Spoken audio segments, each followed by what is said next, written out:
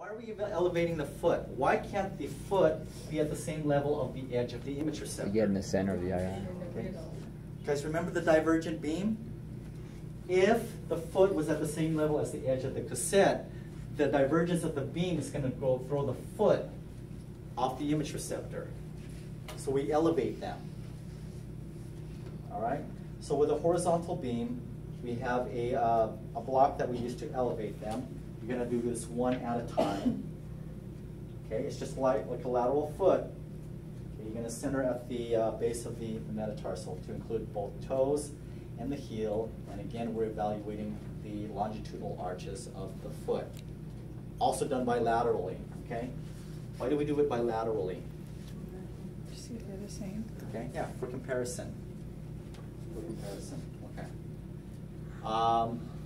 Because you're doing both feet, make sure that you are using your the correct anatomical markers.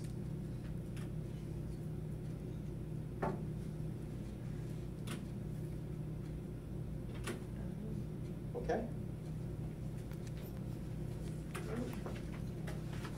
All right. So bilateral feet are both demonstrated. Phalanges and metatarsals, very similar to that. The criteria of your APs and your lateral foot.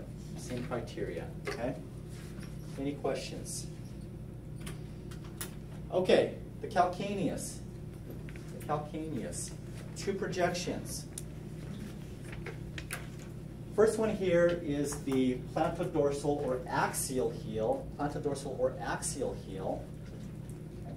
Remember, your heel is superimposed by other structures, so for us to get a true AP, we're going to shoot it from the bottom up.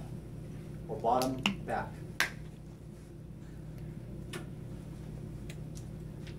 Place the patient flat on the table, heel on the image receptor. You need complete dorsiflexion of the foot. So you have to have complete dorsiflexion of the foot with the toes pointing upwards. Avoiding any rotation of the foot medially or laterally. It has to be pointed straight up. So the foot has to be perpendicular with the image receptor with dorsiflexion. You're going to use an angulation of 40 degrees cephalad, okay, cephalad, and central ray is at the base of the third metatarsal to emerge on the backside between your tibia and your fibula. It's talking about here your malleoli, okay. Now, question is, when you're looking at this, well, here's the heel. Why isn't the heel here in the middle of the image receptor? Why is it over here at the edge of the image receptor? Because the angle's going to push it back. Again, because of the angle, it's gonna throw the image back towards this edge of the image receptor. So, when placing the heel on the image receptor, place it towards the bottom edge.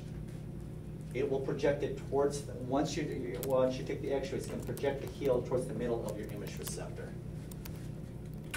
like so. Okay.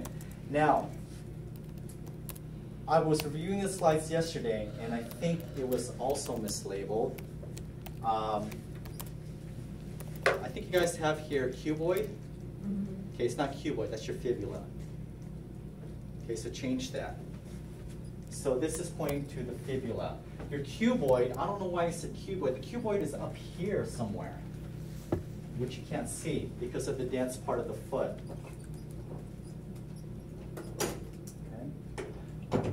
So now we have here the entire calcaneus is visualized with no rotation. This view is also very good in demonstrating the tuberosity of the fifth. Okay. If you have a good penetrated radiograph, you should also be able to see the talocalcaneal joint. Okay, but it has to be well penetrated. Otherwise, you can't see that joint space. Okay. And then the one bone that protrudes off to the side is your sustentaculum tali.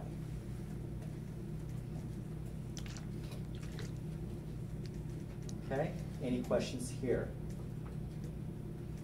Okay, so did you guys fix this? Mm-hmm. Okay. It's not the cuboid, it's the fibula.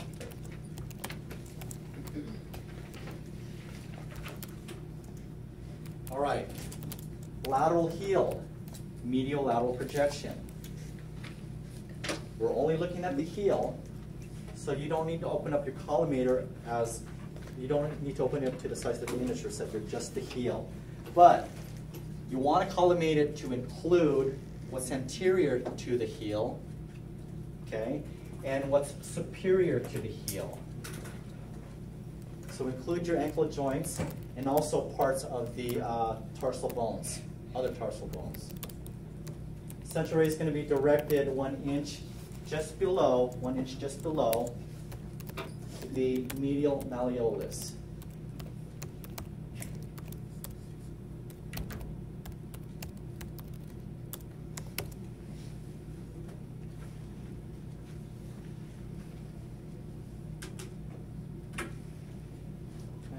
So again, open up your collimator to include your ankle joint, and then parts of your other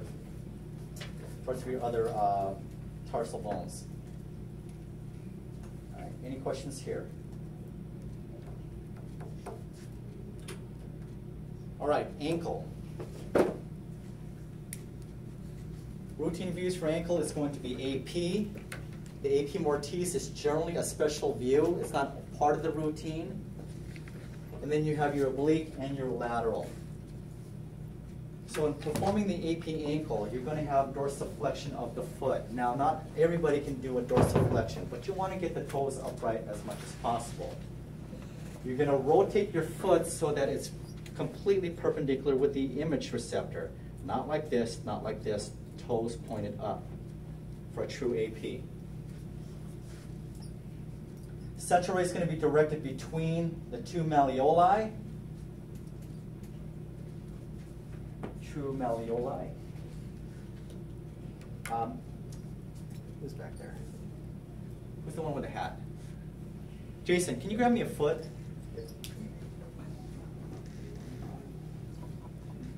No, grab Alex's foot. No, I'm just kidding. No, grab me a foot. Not if he doesn't have a pedicure. Oh, you got it? I thought he was going to go grab his foot for real. That'll be fine, yeah.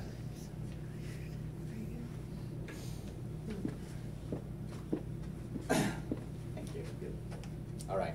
So when we're taking x-rays, remember there's a difference between taking an x-ray of a foot and taking an x-ray of an ankle. This is not the proper way to take an x-ray of the ankle, because your ankle is perpendicular to the Whoa. He's okay. Little shuffle. Okay, so you can't take an ankle this way. This is how you would do a foot. Okay? To do an ankle, you don't do it like this, you do it like this. Okay, this is a common mistake when you guys are doing your radiographs of your phantoms. Okay, so this is the foot, plantar surface down. An ankle is plantar surface perpendicular to the image receptor. Okay, so for the ankle, true AP, toes up. Central ray is going to be between the malleoli. Okay, and, open up your collimator up and down to include the distal third of your tib fib. Okay, distal third of the tib fib.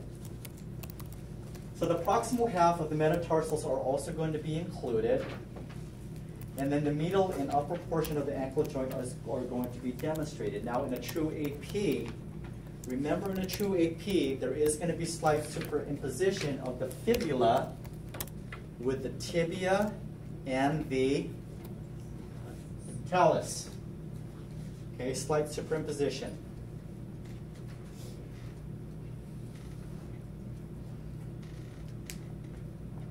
Okay? So it's only going to be the upper portion and the medial portion of the joint that's open. The upper portion and the medial portion that's open. Now if I wanted to open up that joint space, what am I going to do? The Mortise. The Mortise. And what was that angulation or rotation? Approximately what? 15 degrees, right? Approximately 15 degrees, medial rotation. All right? So it's just a slight obliquity.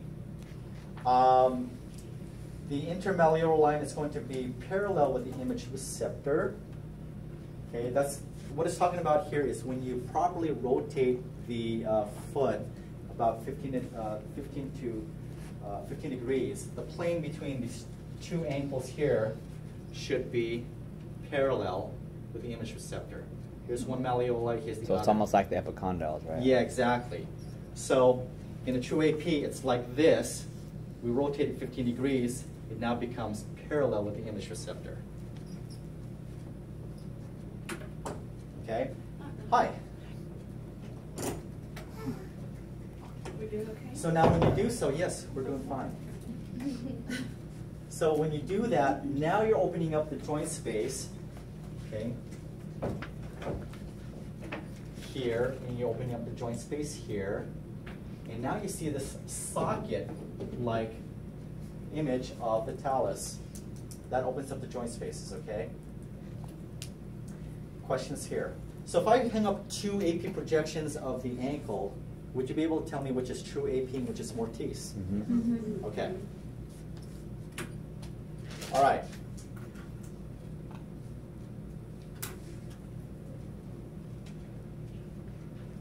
Left and left. Okay. 45-degree oblique foot. 45-degree oblique ankle. Sorry. 45-degree oblique ankle. So we know what 45 degrees is, right? Here's 90, here's 180, somewhere between here. Okay. 45 degrees. Same concept here. You're going to do a medial rotation. It's not external, it's medial. It's a medial rotation. And again, central ray is going to be directed between the malleoli. Your collimation should include a third, this distal third of your tib fib, and then also your metatarsals. Okay. Now, I want to go back here. There's a slight nuance. When you're doing the ankle, medial oblique ankle, you're dorsiflexing in the AP, right? When you're doing the oblique, now the foot may be relaxed. They don't keep that dorsiflexion. So you have the option, and there's nothing wrong with that. You can either keep it dorsiflex or you can have the foot in a relaxed position. Hey, you will see some variances. You'll see some variances out there with the text. Yes. What are those black dots on their malleolus? That's the malleolus. She's showing you where the malleolus is. Okay. Yeah. I figured it was something to grab. Oh no, they're just markers to show you where the malleolus is. Yes. Does that really palpitate the malleolus to make sure our angles are correct? Mm-hmm. Oh, no. What you're looking at, you're just looking here at the foot, the surface of the foot, putting the foot 45 degrees. Okay. Yeah, you're not really feeling or looking at the malleoli, you're looking at the foot. Actually, that's a good question, okay? So you're putting the foot in a 45-degree angle. All right? Any questions here?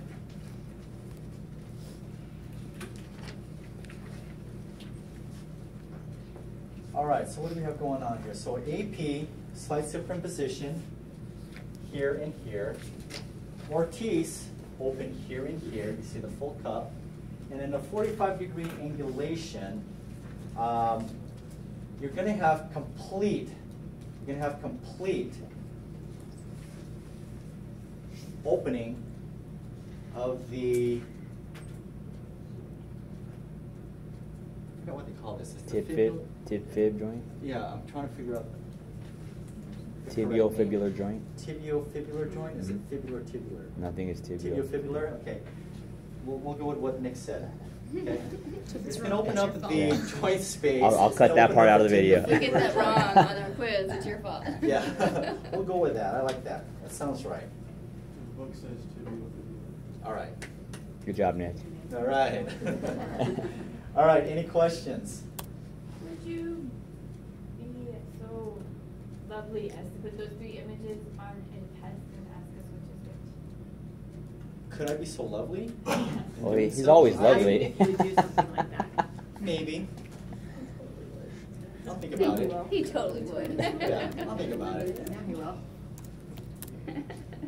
Okay, lateral ankle. It is more easier to do medial lateral, again, frog leg, knee out, than having to do the lateral medial. This is just harder to do. Okay? And when you do it this way, also what happens is that because you got one knee on top of the other, it elevates the proximal tib fib, causing this area to foreshorten, so you're not going to get a good visualization of that area. So medial lateral is the more easier position to do. Okay. Now, when you're doing a medial lateral, again, important that you dorsiflex the foot. Okay, so you're dorsiflexing the foot. You may or may not have to elevate the foot, because again, what we're looking at here is the plantar surface of the foot, making sure that it is perpendicular with the image receptor, no rotation. So the surface has to be perpendicular with the image receptor. Okay? Central ray centered to the medial malleolus. Okay, that's what the dot is there for. To show you where it is. And I don't know if they're actually stickers. I think it's some kind of computer-generated dot. Doesn't matter. Okay, so central is directed to the medial malleolus. Now, if we were doing the alternate lateral medial, it's going to be centered where? Lateral malleolus. To the lateral malleolus, okay. The entire talus and calcaneus are going to be visualized. Your entire talus and calcaneus is going to be visualized. The lateral malleolus is superimposed the posterior half of the tibia. The lateral malleolus is going to be superimposed over the tibia. It's also going to project where? More inferiorly. Very good, okay? Very good. Okay, which radiograph, A or B, is of higher quality? A has more contrast. B. Okay, B is better, right? This is more contrasty, which is good, but it's not positioned properly. So you want dorsiflexion. And the criteria of doing an ankle is you also want to include the heel. So don't chop off the heel. This is going to be part of your collimation critique, is making sure that the heel was not cut off. Okay, so I like B. Although contrast-wise, I probably would have chosen A. But it's not positioned correctly. Okay.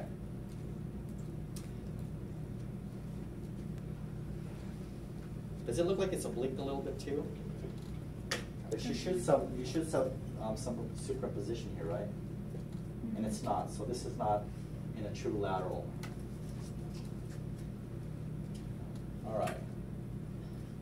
AP stress tests.